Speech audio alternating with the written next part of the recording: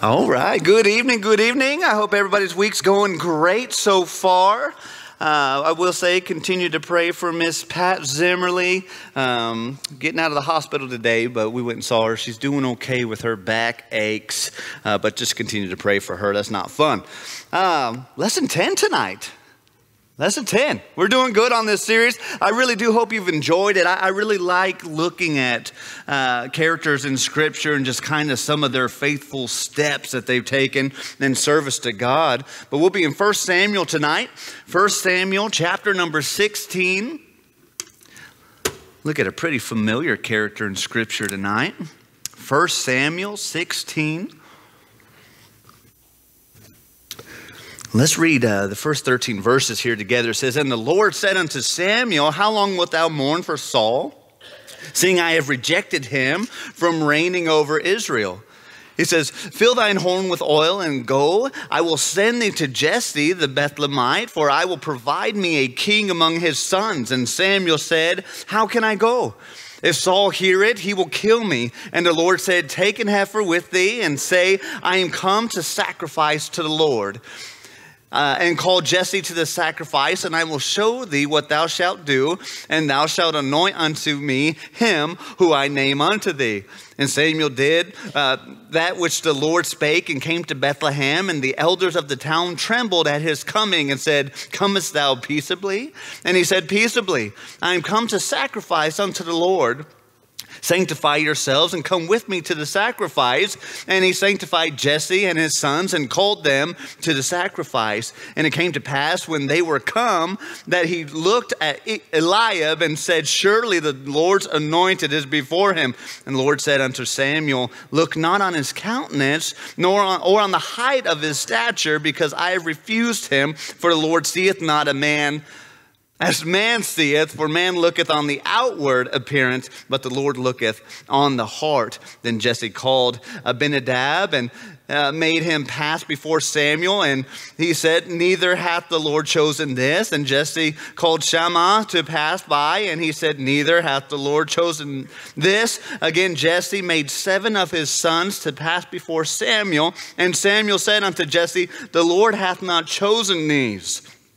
Samuel said unto Jesse, Are here all thy children? And he said, There remaineth yet the youngest, and behold, he keepeth the sheep. And Samuel said unto Jesse, Send and fetch him, for we will not sit down till he come hither. And he sent and brought him in. Now he was ruddy, and withal of a beautiful countenance, and goodly to look to. And the Lord said, Arise, anoint him, for this is he. Then Samuel took the horn of oil and anointed him in the midst of his brethren. And the Spirit of the Lord came upon David from that day forward. So Samuel rose up and went to Ramah. Let's pray, and then we'll get into this tonight. We'll look at the journey to the valley of Elah, and then we'll continue on. Let's pray. Lord, just what a wonderful day it's been. I'm just thankful for the opportunity to gather together, just to meet with like-minded individuals, to open up your word, Lord, as we continue to look at these historic characters from Scripture. Lord, I just pray that we're able to apply these stories of their faithful journeys to our lives. Lord, I just pray that as we continue in these stories, even though some of the stories are very familiar to us, I pray that we're able to glean something from them, maybe an area where we've lacked, maybe an area where we are weak. Lord, and I just pray that we are strengthened because of what your word shows us. Be with us tonight, Lord. Be with everything that I say. We ask this in Jesus' name. Amen. You know, what's interesting, looking at those giant redwoods in Northern California, one of the places I would like to go one day, right? I've never actually been there to see them, but from what I hear, they're massive trees, right? You see the people who are standing at the bottom of them, and they're like this big, and cars driving through them, and the cars are this big, and it's like, man, that's amazing to me. Right? It speaks to just how awesome those trees are, the might, the strength that it takes to endure everything that life throws at them in order to grow that big. It's been said that one of them measured, this was back in the year 2000, but one of them measured to be almost 400 feet high. Right? 378 feet. That's a big tree. Right? I'm only like 300. No, I mean, that's huge, right? And it just speaks to how awesome our God really can be. But some of those trees, right, these coastal redwoods, you could call them, they've been growing for some 2,000 plus years. I mean, that's a long time for a tree to grow. That's a lot of endurance, especially on the coastline. Hey, especially to be in California, right? California's crazy. I mean, that's a long time to be there. And you think of what was happening 2,000 years ago. Julius Caesar was the ruler of the Roman Empire. Right? Around 2,000 years ago, Jesus was born in a manger. Around 2,000 years ago, some of these redwood trees were getting planted, right? They were beginning to sprout up. I mean, all of the history that occurred during just that lifetime of a tree. I mean, that's cool to me. Right? I don't know of many trees that have been around much longer. I mean, I've planted trees and they don't even last very long. Right? It just happens that way. But you think of the grandeur of these trees and everything, and we got to think of looking at things like that, especially in our world, how awesome our God is. Right? How powerful our God is, the one who created such a wonder for us to look at. Right? It's interesting because there's no known killing diseases that infect the redwood trees. Right? Any insects that are associated with these trees, they don't cause any significant damage. It's very insignificant to them. Fire is actually their worst enemy, but even the fire cannot kill these giant redwoods because the bark on these trees is just too thick. I mean, there's very little that can harm these trees because of how they've grown, because of what they've been through. We can see here in chapter 16 of 1 Samuel, right, David. Right, we see this image of David coming into play, and we can see Samuel anointing him to be the next king and the process, and we'll look at what's going to take place through tonight's study. But David, right, he's familiar to everybody. He's a man after God's own heart. Right, this is David. Right? No king in Israel was more loved, was more mentioned in scripture, in history. No one more compared to than David in scripture. I mean, David was this guy. Everything he went through, though, he was a giant among men. He faced giants among men. I mean, this was David. His heart was so focused on God. This is what I want us to start to look at tonight. His heart was so focused on God that nothing could destroy his passion for him. Where's our focus on God? He stood firm when he was ridiculed for God's sake. He stood boldly, right, against those who would try to belittle, defame his God. He would make the stand, and this man of God was used in tremendous ways to establish the faith of the children of Israel, right, to bring this nation out of kind of this obscurity, right, into a world power. I mean, David was a mighty man of God. We kind of looked last week when we were looking at Samuel, and we understand wanting to be like, or the children of Israel rather, they were wanting to be like the other nations. Give us a king, right? I want to be like everybody else, and that's such a dangerous mindset to be, especially as children of God. I want to be like everybody else. Why? You're the child of a king, the king. The Almighty God. Why would we want to be like everybody else? And Samuel then anointed Saul to be Israel's king. And then only a few years into his reign, right, Saul began to organize and command Israel's armies of the day to fight important battles against the Philistines. And all of this was taking place.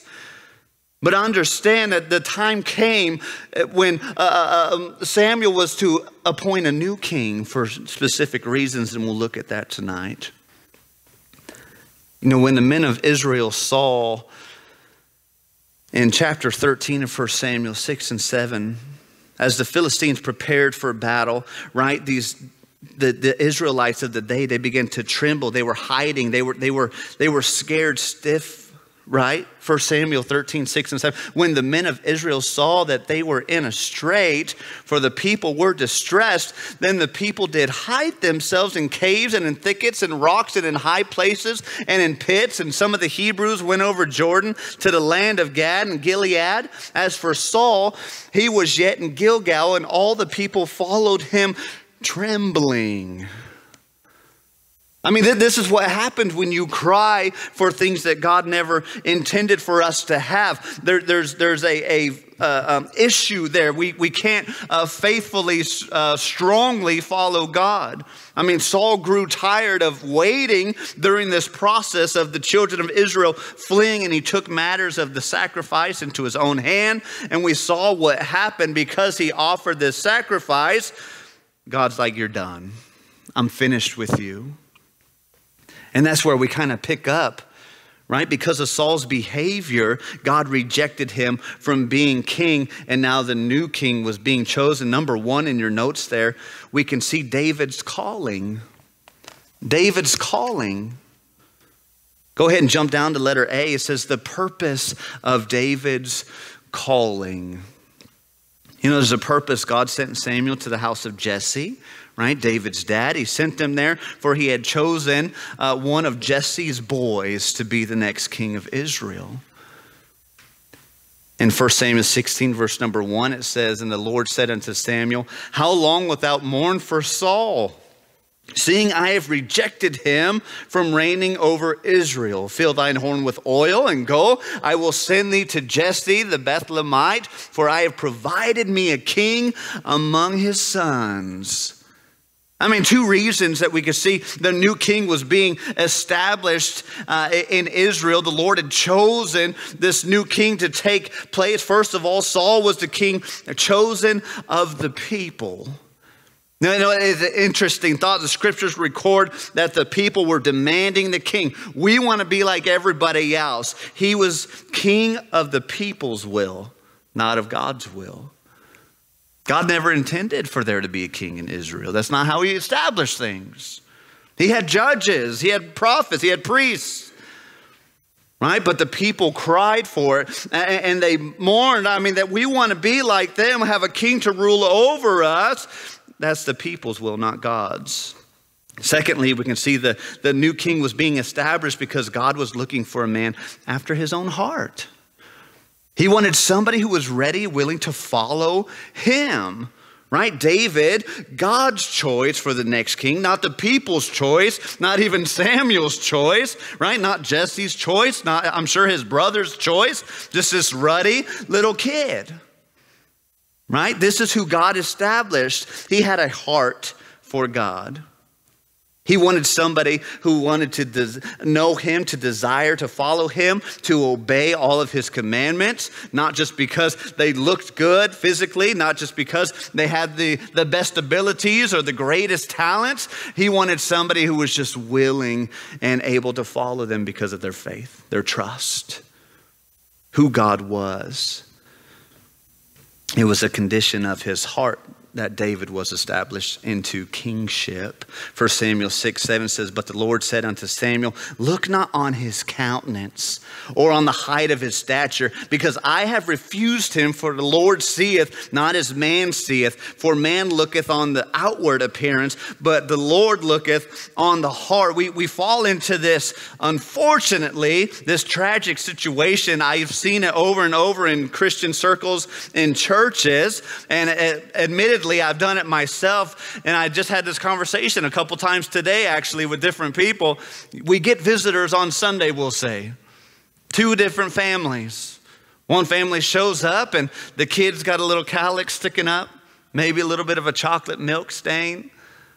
Right? Maybe dad's in a polo and some jeans, and mom comes, maybe she's in a skirt, and it's like, okay, hey, we're glad that you're here. Have a seat. We're happy that you're here. But then the next visitors show up, and they come in, and they're in their Sunday best. Right? Dad's got a suit on, tie, I mean, double Windsor, everything. right? Mom comes in. She's got the lovely dress, slight heel, but not too high, but not too low, just enough to fit into the mold, right? Junior comes in, and he's even wearing suspenders and a little bow tie, and the hair's parted beautifully. And what happens? Oh, it's so wonderful to have you. This is who we need in our church. Right? Why? Because the initial impression. These people agree like we agree. Look how they're dressed. Right? Look how they're behaving. But we got to take this into mind. Hey, Samuel, look not on his countenance. Don't look on the height. Don't look on his stature. Hey, don't think about that. The Lord looketh on the heart. I've seen greater lives change when somebody comes in and they look a little bit rough, but I'll tell you what, they're the ones who are still serving. They're the ones who are still excited about God.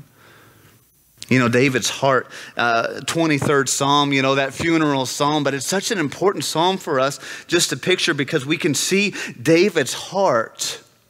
And I have this in the notes here. It says, a believing heart. He had a believing heart. The Lord is my shepherd. He's my shepherd. He had a teachable heart, right? He maketh me to lie down in green pastures. He leadeth me beside the still waters. He's showing me the ways to go. He had a holy heart. He leadeth me in the paths of righteousness, right? He had a confident heart. Though I walk through the valley of the shadow of death, I will fear no evil. Why? He had a thankful heart. My cup runneth over, he says. He had a fixed heart. Surely goodness and mercy shall follow me all the days of my life. That was David's heart.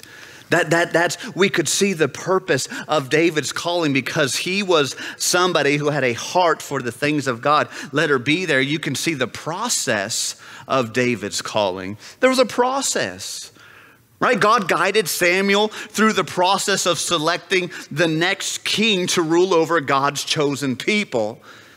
And while Samuel was clearly looking on appearance at first, God's selection, right, it wasn't based on these physical attributes, the abilities, the talents, the looks, right? The presence of hair, right? Those types of things is not what God was looking at. Jesse brought his sons before Samuel, and Samuel saw Eliab, and he's like, man, this is the one. And God's like, no, it's not. And let me bring in the brother. No, it's not. Let me bring in the brother. No, it's not. I mean, it got to a point. The man of God says to you, bring your sons before me. And he didn't even bring them all. He just brought 7. Why? Because David, that's just David. He's just out there. Don't worry about David. Don't think about David. But God was looking at the heart, right? God was specifically looking for something. 1 Samuel 16 in verse number 7, it says, but the Lord said unto Samuel, quit looking on the outside. We got to get that instilled in our brains. We are very quick to judge people based on appearance. There's a pastor friend of mine. He used to come and speak at our church in Phoenix every now and then. And he had a somewhat larger church there in Tucson. And he would show up and he was telling the story, I may have mentioned it before, about how he wore the same tie 2 weeks in a row. He wore the tie and he showed up the next week. He had the same tie on. Well, you don't think about it. At least I don't. Right? Okay, that's fine. Well, he showed up and he gets done with the service. People are exiting. Good sermon, pastor, good sermon. This man comes up and says, that's the exact same tie you wore last week. And he left. He says, that's what you got out of today? Like that's what you took away? You're looking on the outside here. Well, what do you mean? He said, I wore that tie for 2 months straight. I said, good for you. Right? Hey, it's not about this. It's about what God is trying to reveal to us. I mean, Samuel went through 7 different sons, but God didn't approve a single one of them. God said, nope. Right? Those aren't them. Then Jesse remembered, oh yeah, I got somebody out in the field. Oh yeah. It's like an afterthought. It couldn't be him. It's interesting to think about this. God is looking for people with a heart for him and a desire to follow his word in obedience, not just somebody who's willing to play a part.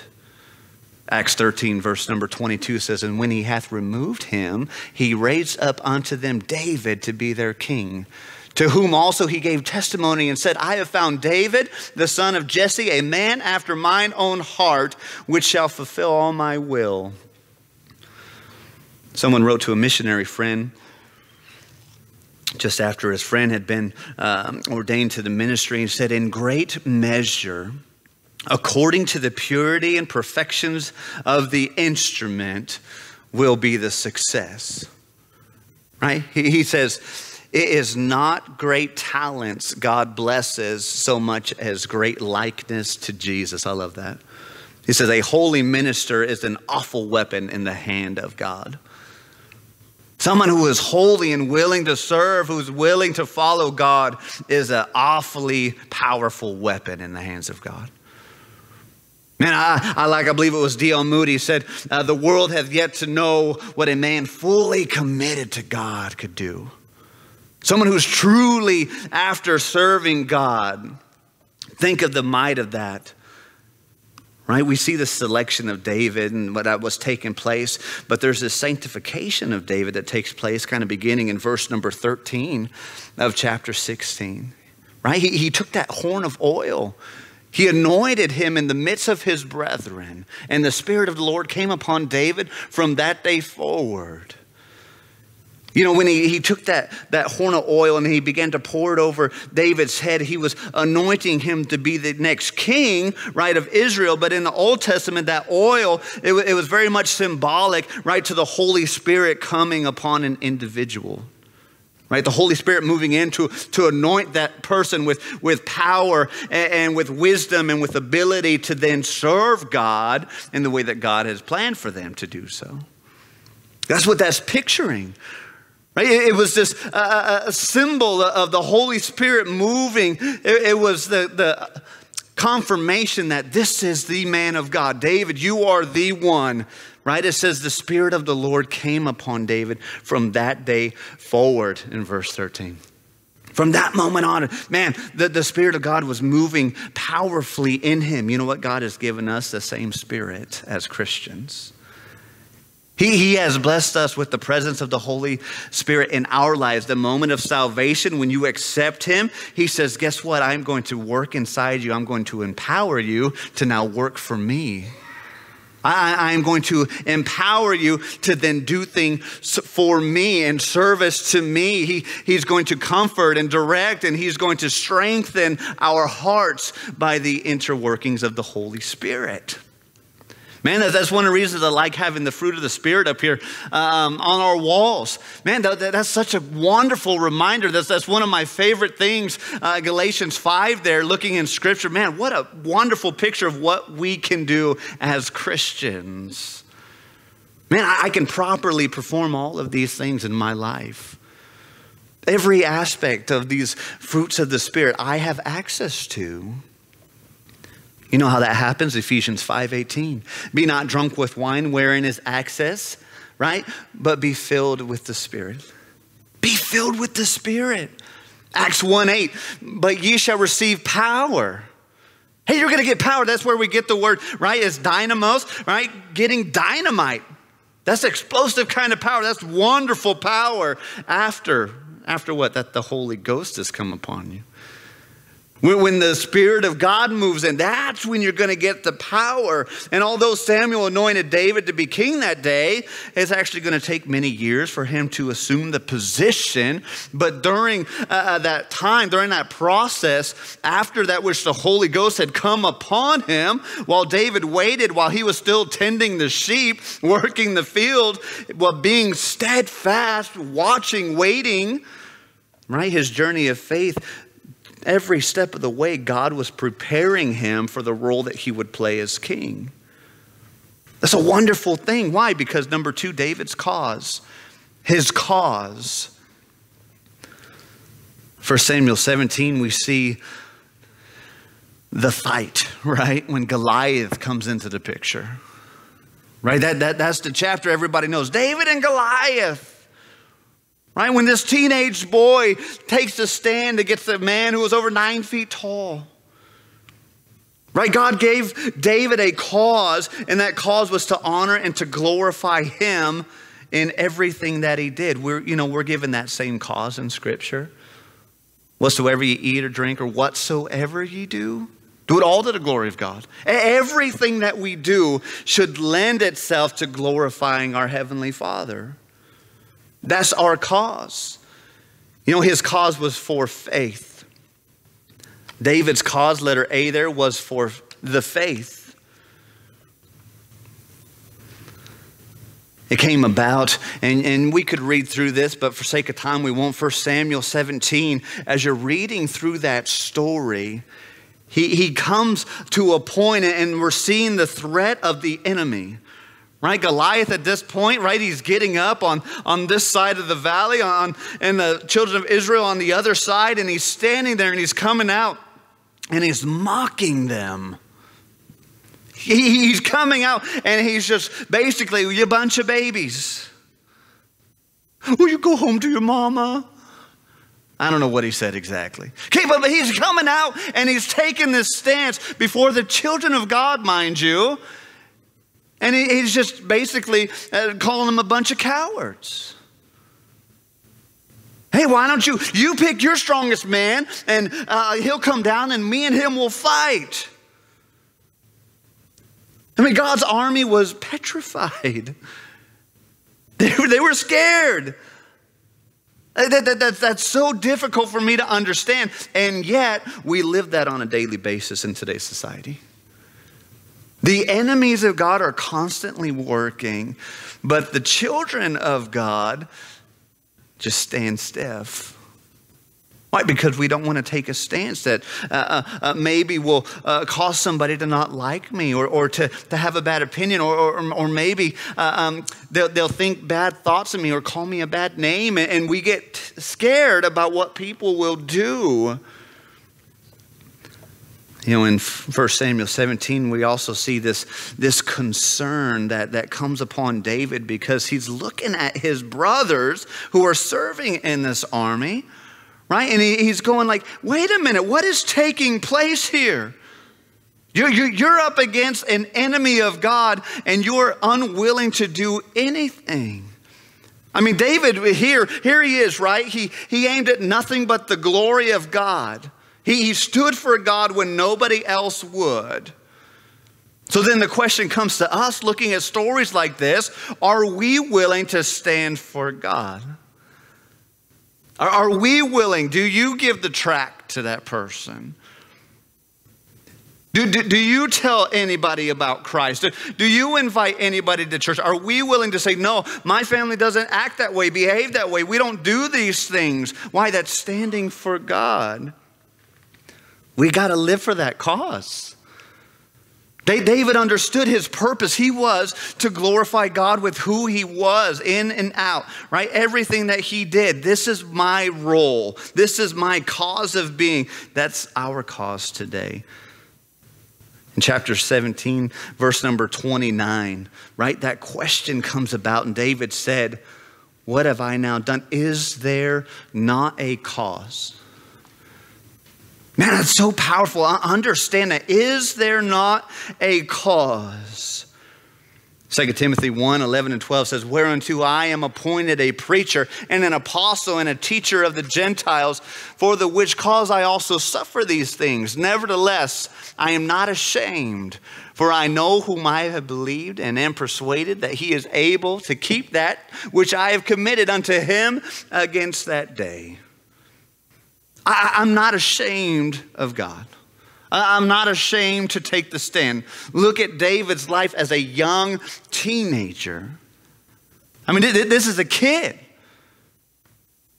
Right? And we look at kids and we go, they can't do anything for God. And yet this man, he went before the entire armies of the land, and he took a stand for God. Because why? Because the adults wouldn't do it. Letter B, his cause was challenged, though. Right? Letter B, his cause was challenged. I mean, David was criticized before he says, is there not a cause? His brother, basically in verse number 28, his brother is criticizing him. He's like, what are you talking about? I'll read it here. It says, and Eliab, his eldest brother, heard when he spake unto the men, and Eliab's anger was kindled against David, and he said, why camest thou down hither? And with whom hast thou left those few sheep in the wilderness? I know thy pride and thy naughtiness of thine heart, for thou art come down that thou might see the battle. I know why you're here, brother. You just want to see the battle. You just want to get away from all the work that you're supposed to do. You just want to get away from obeying dad. You just want to step out. You just want to do your own thing. Right? Out of anger. That's what we have to picture here. He unjustly criticized David out of a place of anger, accusing him, right, of leaving all of those responsibilities. This is what you should be doing, David, but you're not. Why? Because he was upset with him. He was convicted himself for not taking the stand for what he should be doing. Right? Eliab had done absolutely nothing to defeat the enemies of God. So what did he do? He pointed the blame somewhere else. Well, I know I'm not doing it. He didn't say this, but this is what I read right here. No, I know I'm not doing it, but David, you just came here to watch us fight. You just came here to get involved. You just came here to meddle. You just came here to cause trouble. You just came here to get out of doing stuff. Eliab had done nothing. You know, there's an old proverb that says, let the man who says it cannot be done not disturb the man doing it. I love those quotes. I think of that D.L. Moody quote from a few weeks ago where basically he says, well, I prefer the way that I'm doing it to the way that you're not. Man, it's so good to understand that. Right? David was challenged not just by his family, though. Those who he held close, I'm sure in somewhat of a high esteem. These are my big brothers. Right? Not only by his family did he get criticized, but now Saul. Saul challenged him. The ruler. Right? The one who was in charge. Saul doubted David's ability on the battlefield. Saul challenged him. He said, you're but a youth. You're just a youth. How do you plan? You know, it's interesting as you study out things like this, a lot of people will say David was more than likely somewhere between 12 and 17 years of age. I mean, that's a kid. Right? Those are the teens. Right, so here's a potentially, we'll go in the middle, 14-year-old and a half. Right? I'm 14 and a half. He was just a youth, but God still wanted to use him. Why? To defeat Goliath, right? This over 9 foot tall guy, right? You read it, his spear weighed 65 pounds. His spear was bigger than my son. Like that's one arm, a spear, not a 2-arm thing. That's crazy to me. And here's a 14-and-a-half-year-old, right, going out to face him, right? And understand this, both of these men, Eliab, even King Saul at the time, they forgot one very important thing. The Lord. God. God's got this. Right? We serve a living God. We serve God Almighty. And the men of Israel, the men in the battle armaments, all of these men, even King Saul, they forgot who they were there serving.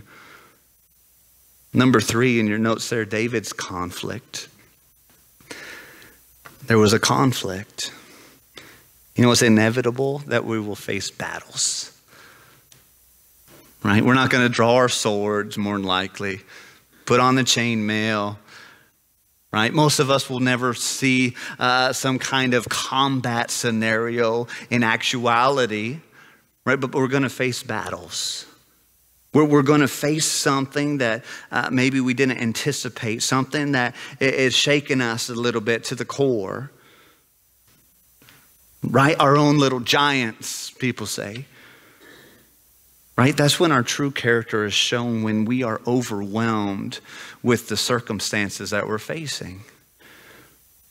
When we face a difficult thing, the way that we respond shows where we're at on a spiritual level. Right? Where are we? Letter A here, David's preparation for battle. David's preparation. I preached a fun sermon to the teens a few years ago, and I said, grab it by the beard. Right? Grab it by the beard. And it's talking about how David, right, prepared for what was ahead in his life. You see, David prepared for the battle with Goliath by facing his smaller battles that he faced in service and in just being obedient in his day-to-day life. Right? What happens? He's out in the field and a lion comes along. A bear comes along. Right? And David faced them with confidence. Right? It prepared him for this encounter with Goliath. I'll read you that, just a few verses. 1 Samuel 17, 33 through 37. And Saul said to David, thou art not able to go against a Philistine to fight with him, for thou art but a youth, and he a man of war from his youth. David said unto Saul, thy servant kept his father's sheep, and there came a lion and a bear and took a lamb out of the flock. And I went out after him and smote him and delivered it out of his mouth. And when he arose against me, I caught him by his beard and smote him and slew him. Thy servant slew both the lion and the bear. And this uncircumcised Philistine shall be as one of them, seeing he hath defied the armies of the living God. David said, moreover, the Lord that delivered me out of the paw of the lion and out of the paw of the bear, he will deliver me out of the hand of this Philistine. And Saul said unto David, go, the Lord be with thee. Sorry for asking, kid. Go ahead. Sorry for doubting you. Man, I love that story. So you're just a kid. Why do you think you could go out to battle? Man, I was out there working one day just being obedient to my dad. And a bear came out and took one of my sheep, and I chased after it. And I caught up to that bear, and I knocked that sheep out of the mouth, and that bear came after me, and I just grabbed that thing by the beard, and I just killed it. What? That's crazy to me. Right? We often get this picture of David, and we're like, well, he probably just worked on throwing those stones out in that field, and he probably did. But we visualize in our minds him shooting these stones at these bears and these lions. But no, he said he took that thing right by the beard. How are you going to sling it? Right? He just killed that thing. And why did that take place? He was showing David who he was. God was allowing David to experience the power and the confidence that he could have in who our living God is. It's a powerful thing. God uses every situation, every small battle and trial in our life to prepare us for greater usefulness to him, for things up ahead. Right? There are situations that I've faced as a youth pastor that I was able to face because of things that I went through as a youth.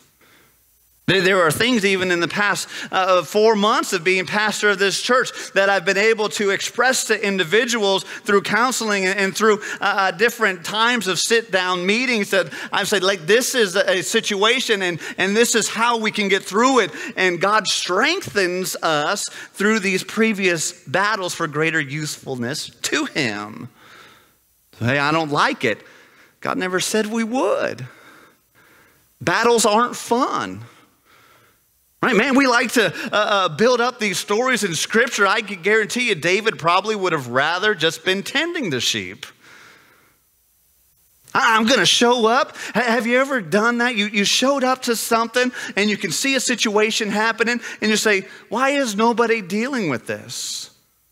Why is nobody saying anything? Why is everybody just letting this go by like there's not an issue here? We have to be willing to look at those in the confidence of God and say, this is not going to stand. This is not what God intends for us.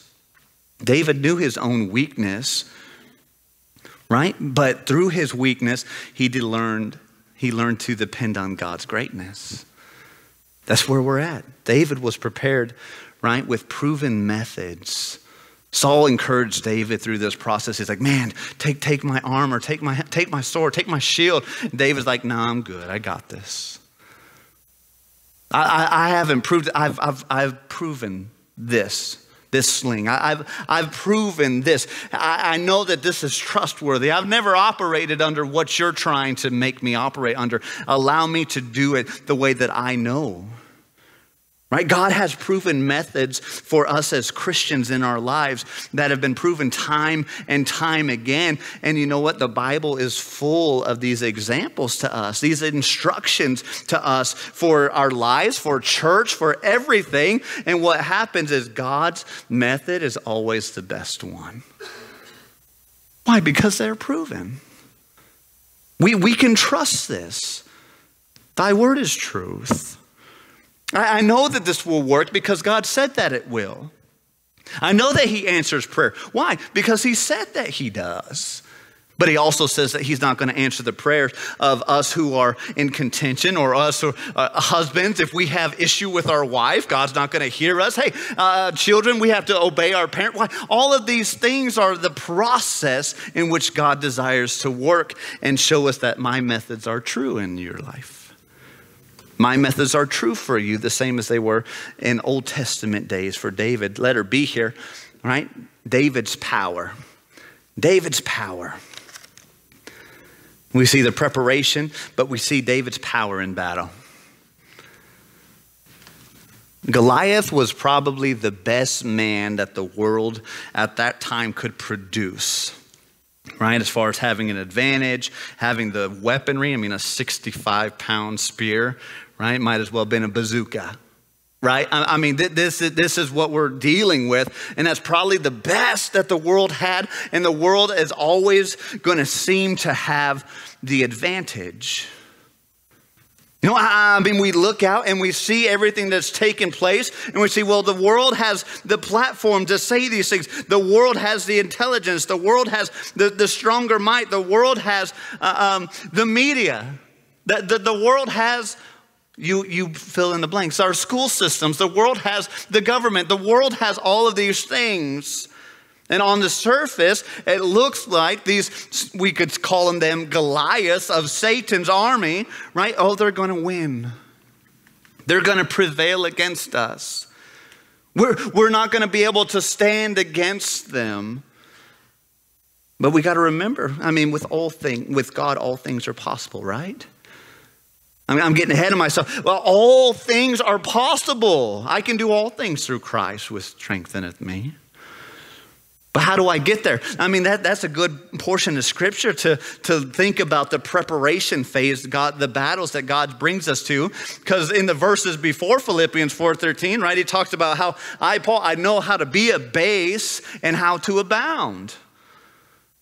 I know how to live in want and in plenty, right? I believe that's the word that they use.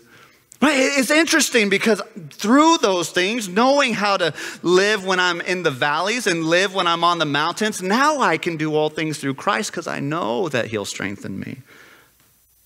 I've proven it. David's power in battle came from his trust in the Lord. It came from who he knew God to be in his life. He was confident that God is going to work, right?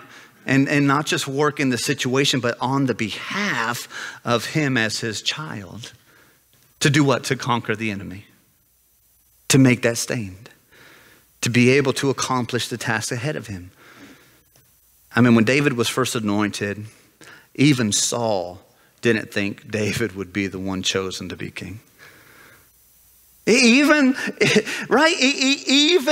Samuel, right? Not Saul. Even Samuel didn't think David would be chosen as king.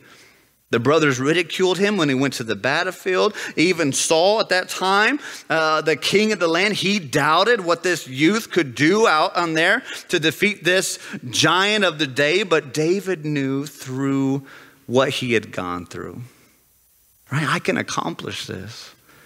God has built me up. I can trust in God for the power and for the victory in my life. Hey, we just sang it. There's power in the blood.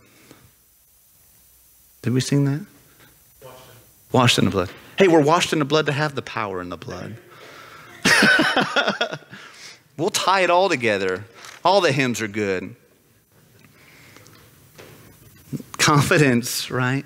His confidence in God, in the care that he provides and the strength that he provides. It was so, we could use the word intense, right? It was so just present. It was so there, vibrant, right? And he says, you know what? I'm going to take this bold stand for my God. Why? Because he had confidence. Letter C here, and we'll close up. David's prevailing. David's prevailing. There was preparation, there was power, and there's prevailing. Goliath came out, right? It says Goliath arose. You know, things are going to arise in our lives constantly. I mean, we all know that. There's going to be struggle. We're going to face something, maybe not today, maybe not tomorrow. Maybe it was yesterday. Right? But whatever it is, we all know we're going to face something. They're going to come up. But the moment that David in Scripture, we could see this, when he saw Goliath move, what happened was David actually began to run towards him, towards the obstacle, towards the battle, towards the issue that was present in his life. And with those 5 smooth stones, right, with his slingshot, what happened was David then defeated that giant of the day, that giant in his life in that moment. And then what took place, right? God's power was very present and upon him. And he stood for God through the confidence in which he had in God. What is it that we face today? Because like I've said this multiple times from this very place, each one of us is facing something. Right? There's something. There's always something, some kind of giant in our lives. Situational, financial, right? Spiritual battles that we face. All of these things. And we can look to Scripture. We can see, man, there's such an amazing power that we have access to. We have to claim it. Right? We serve the same God that David did. We love to tell kids these stories, and yet we face difficulty in our lives, and the kids see us tell them the stories, and man, God is so powerful. But then we face difficulty, and the kids are saying, didn't you just say God was powerful? Why are you giving up? Why did you stop? Dad? Mom? Grandma? Right? Why did you just give up? Didn't you say God was powerful? We serve that same God, and he will always prove himself to be faithful. Psalms 115, not unto us, O Lord, not unto us, but unto thy name give glory for thy mercy and for thy truth's sake. Wherefore should the heathen say, where is now their God? But our God is in the heavens. He hath done whatsoever he hath pleased. He has done whatsoever he hath pleased. Whatever his decisions, whatever his purpose in our life, that's what he's going to do if we allow him. David's journey for faith here, this journey of faith, it is showing us that he desired to serve God above everything. Even when he went through times of temptation and failure. Even when he faced difficulty, he was still desiring, right, to serve God above everything else. Sometimes it took him a little bit longer to get around that corner. Oh, I'm the dummy. Right? But he did that. And just like David, when we face difficulties on our journey, what happens? We might feel overwhelmed. We might feel outmanned, so to speak. We might feel like we're not ever going to come out of this alive. We're going to be defeated. But God is with us every step of the way. Man, he's there with us. We got to find hope in that. Isaiah 11, 1-3, we'll finish with this. It says, and there shall come forth a rod out of the stem of Jesse, and a branch shall grow out of his roots, and the Spirit of the Lord shall rest upon him. The Spirit of wisdom and understanding, the Spirit of counsel and might, the Spirit of knowledge and of the fear of the Lord, and shall make him a quick of quick understanding in the fear of the Lord, and he shall not judge after the sight of his eyes, neither reprove after the hearing of his ears. This is who we serve. Right? The spirit of wisdom, understanding, counsel, might, knowledge. That's a powerful God. That's a powerful God. What giants are you facing?